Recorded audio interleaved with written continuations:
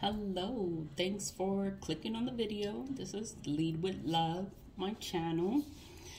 And yesterday I was talking so much about black magic. I guess I was talking about life experiences and things like that, but I forgot to mention an important part of my life. Like I grew up in foster care.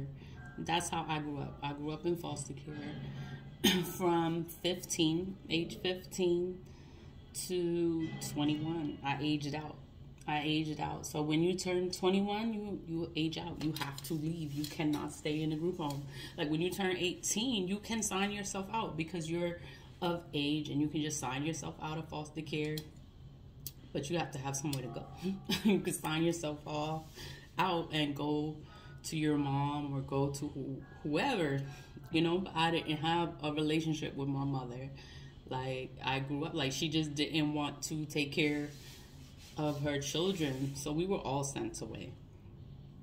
We all have different dads, so she sent us all away, the other kids to their dads, and she sent me and my sister to foster care. The agency was called Catholic Guardian Society, CGS. Inside joke, we would say can't get shit because that was CGS. So can't get shit. You can't get shit from CGS. So CGS was can't get shit. But in reality, it's called Catholic Guardian Society. I think now they changed the name. They must have merged with another company and whatever, changed the name. But I grew up with it being called Catholic Guardian Society. So I was 15 from Brooklyn. Then I had to come to the Bronx because my group home was in the Bronx. So from Brooklyn, living in Sumner houses, I had to go to the Bronx. And I was in a private house. I was in a house with 8 girls. So we grew up, I had roommates, I had all that. Grew up with structure, grew up with rules, grew up with chores, you got an allowance. Like, I had to finish school, change high schools. I was going to George Wingate High School. I think that school was so bad, I think it closed down. Then I transferred over to the Bronx, went to Kennedy, John F. Kennedy High School. I graduated from there with my diploma. And from being in the group home, like I wasn't going to school for like a year and a half, and being in foster care, it was like, I just never had structure, never had rules, I never had guidance. Like I was like, wow, I was just bad. I was just bad. But I had guidance. Now I had guidance. I have somebody tell me like how you're supposed to be, how you're supposed to behave, and you're not supposed to act this way. Whenever we would go out, like, she would dress us up. Like, she would take us shopping, she would buy us clothes, and she would always want us to look our best. Like, you always gotta look your best. Whenever you go anywhere, you gotta show out. You cannot be going anywhere looking crazy. She would be like, oh my God, you cannot wear that, or what are you doing? Like, no. Like, she would not, no. So I was always like that. Like we were all like that. We always took care of ourselves. Like we had to look presentable. We always had to, take care of ourselves. Your hygiene and things like that. Like, growing up, when my mother just never talked to us. So I grew up, you never had those kind of conversations with like mother-daughter conversations and telling you about life and what you're supposed to be, what you want to do with yourself and things like that. Like I never had conversations like that with my mother. My mother she was a hoe. Like she was just with different men. Like I shouldn't even say that she was a hoe. It's like it was like 30 years back and forth to different men. Like she didn't know who she wanted to be with. And it was like 30 years. And it was in, I think 1 year I went to 8 different schools, 6 different schools, because she didn't know where she wanted to be. I was always moving around. Like we never had a stable place. Like, we were always moving all over the place because of my mother. And I was like, I'm going to grow up and I am not going to be like that. So I like being by myself. And it's like, if I'm going to be in a relationship, I'm not going to sit here and just have a baby to try to trap a man. I'm going to have a baby with somebody that I love, that I want to be with. And I stay in the same place. I always stayed in the same place because I wanted to be stable. I always wanted to be stable. I didn't want to be moving all over the place because I couldn't find a stable place, or I couldn't take care of myself. And it was like, I grew up like that, not being stable, not having a steady place, going to different schools. And I was like, I didn't want to do that to my children. So that's why I made sure that I was stable, because I didn't want to be unstable. And then being in foster care, it was like, it just showed me structure, showed me like how you're supposed to be and how you're supposed to behave, how you're supposed to, it was just structure that I needed because I didn't have guidance. I didn't have nobody teach me nothing. Like, no, I had to learn everything. My mouth was reckless. I was rude. I was nasty. I was, I would argue. I would fight. It was everything. But it's like, you grow up. You grow up and you have to know how to deal with people. Everybody has different personalities. You have to learn how to deal with all that. You have to learn. You just have to learn. Like, these are lessons, life lessons. And being in foster care wasn't bad for me because it was something that I needed. Like, I needed that structure. Like, I needed that guidance. Some people go through foster care. They have bad experiences, but I didn't have a bad experience. Like, I actually liked being in foster care. Like, I didn't want to go back home to my mother because she was never stable. Like, if I went back home to her, like, I didn't know where I was going to be. Like, I didn't know where was she going to go. I didn't know who she was going to be with, like, who I was going to be around. So it was like, you know what? I think I'd rather stay in foster care. So when my 18th birthday came, I was like, I'm staying. I'm not going nowhere. And then from there, I went to college. My foster mother helped me with college, Miss Davis, because being in foster care, like, out of respect, like, we didn't call people by their first names. It was always Miss Davis, Miss Duncan, Miss Darby, Miss Washington. Like, that's how we address people. I would never call them by their first name because it was like disrespectful. Like, that's not your name. Like, that's not how we would address them because they're the ones that's taking care of us. So out of respect, you would call them by their last name. Well, that's how I grew up. I didn't know how to wash clothes. I didn't know how to do stuff, cook, clean, nothing. Like, being in foster care, I learned how to cook, how to clean, how to wash my clothes. Like, I didn't know how to do none of that. My mother never taught me nothing. Like, I was just out there. Like, I had to learn everything by myself. Like, I didn't have nobody teach me. I had to teach myself. I had to learn from being in foster care, being, like, thrown out, like, being kicked out, and you have to learn on your own.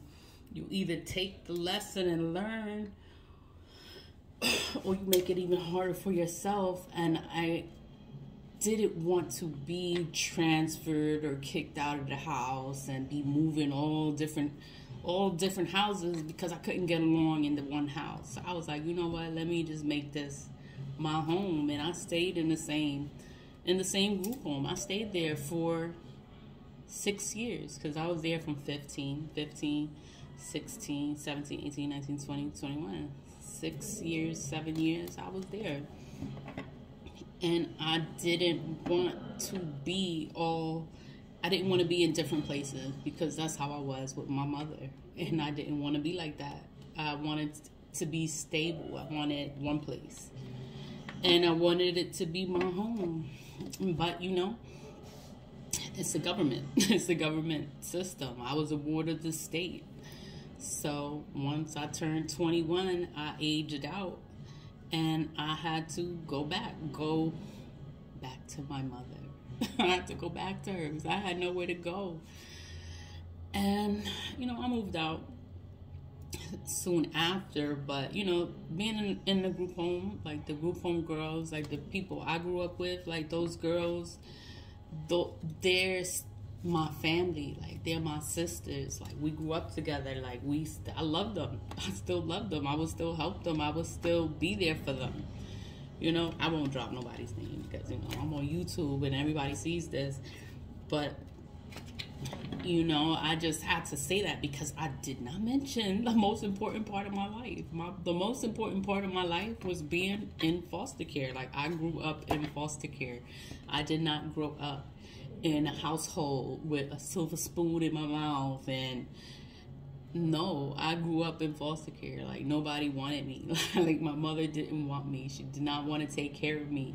I did not have responsibility. Like, you know, it was hell. Like, if you're rebellious and then you go to a place and you have all this structure, all this discipline, like, I had to learn all of that because I didn't have structure. I didn't have discipline. I had bad habits. I was in everything. And then it's like, it comes to a point where you grow up. You grow up and you're like, you know, I don't want to be like this. I don't want to be another stereotype.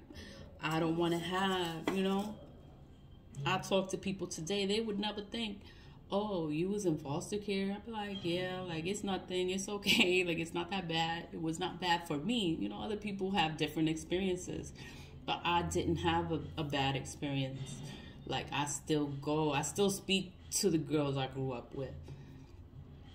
We had a reunion not too long ago, and we all met up with each other. It was nice to catch up, you know, to all the girls that we grew up with. It was nice. I just wanted to talk about how I grew up. I was not into my spirituality when I was in foster care because, you know, it was like I was just trying to grow up. Like, I was just trying to be a teenager, like, grow up, have structure, like, do what I was supposed to do. Like, I got my first phone when I was in foster care. I was working 2 jobs. I was just trying to make something of myself. Like, I wanted to graduate high school. Like, it was like basic things like that. Like, I didn't have my mom. My mother wasn't there. She was never there for me. So it's like I always had to work. I always had to hustle. I always had to do my own things. Always mind my business. Because you learn that. Mind your business. Don't open your mouth. Don't say shit. If you're not in it, don't say shit.